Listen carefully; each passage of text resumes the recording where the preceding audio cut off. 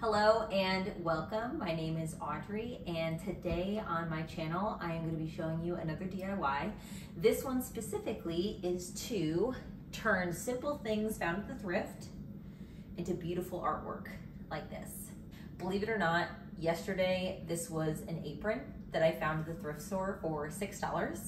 And then with another 8 or 10 in supplies from the local craft store and my trusty staple gun, I was able to turn this into the artwork you see today.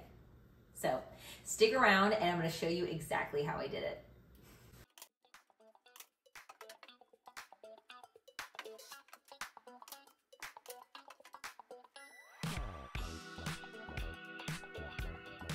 So here is the apron. You can see really cool logo. NYC 1991, actually printed in Nashville. And this is what I am turning into a piece of hanging art. For context, I'm gifting this to one of my best friends, Taylor, for Christmas this year.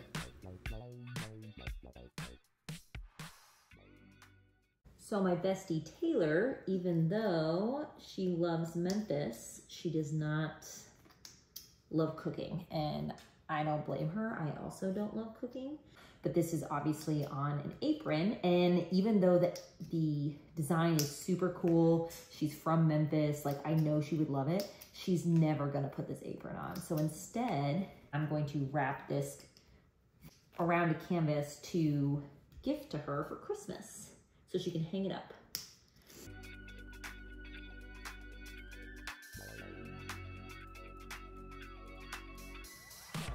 Now that the fabric is prepped, it's time to head over to the craft store. I got these wooden strips as well as these little wooden wedges or keys to create my very own frame. So you can see I was laying them out literally on the floor of the store just to make sure I was getting a size big enough that the logo slash emblem wouldn't wrap around the side. So this is me doing that and blocking everyone's way. And I got a little nervous because I just wanted to make sure that this was gonna work. I've actually never made framed art like this before. So I went with 18 inches wide and 22 inches long for the perfect frame size for this piece. I couldn't decide between 18 inches wide and 20 inches wide. I was getting nervous that 18 inches wasn't gonna be enough, but the 18, I ended up just getting a set of both just in case. 18 is technically long enough to cover. Oh yeah, I think 18 will be fine. I don't know, I was getting nervous in the store and I couldn't decide, so I panicked. Now all that's left for these wooden strips is to put them together to create the frame. So I'm using a rubber mallet, as you can see, just to tap each piece into the other. These come as a tongue and groove type orientation, so you can get them, place them together, and then tap them in. Pretty simple, and I'm actually really pumped at how this came out. And it's also really thin, which I'm excited about, so it won't be super bulky when hanging up on the wall. All right. So now we're out in the garage and it's time to start the process of getting this apron onto this frame. So let's do it. Today I'm going to be using our Craftsman air compressor with the heavy duty staple attachment. I do think you can use a regular hand stapler. It's hard on the hands, it takes a lot of effort. I have this already, so this is what I'm going to be using. And we'll be wrapping the fabric around and then stapling to the frame. Once we staple on one side, I'll probably start one in the middle and then maybe work my way out. And then I'll do the opposite side, try to make sure it's as straight as possible, stretch it, staple it, and then do the same thing on the opposite sides. And then I always like to test it out before I do it on my actual intended DIY. Be a little loud, but let's do it. Perfect. Now for the real deal. Yeah, this is gonna be interesting. So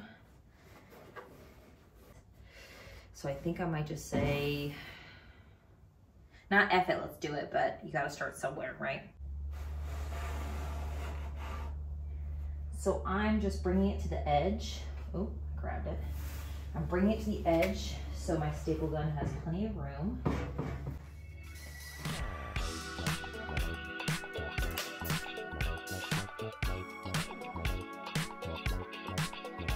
The stapling got easier as I went and I became more confident. I was really nervous that I was really gonna stretch the fabric weird. It was gonna get wonky or wavy, but as long as you go side to side and stretch as you go, this really starts to come together very quickly.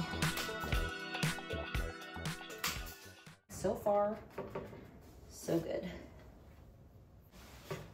And I am just pulling and tugging until the fabric goes taut like I want it. And then stapling. But so far, I mean, that is looking so good. It's a little wonky. I mean, the design is so like just modular and blocky that I think it's supposed to be that way. And the Rendezvous is straight, but I think I'm okay. And honestly, I don't want to take all these staples out, so it's how it's gonna be.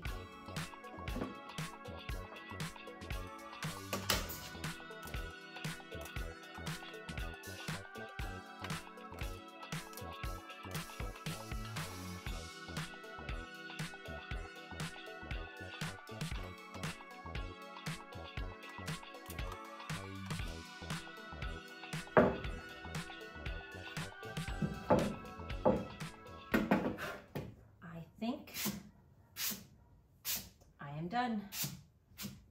How freaking good does that look?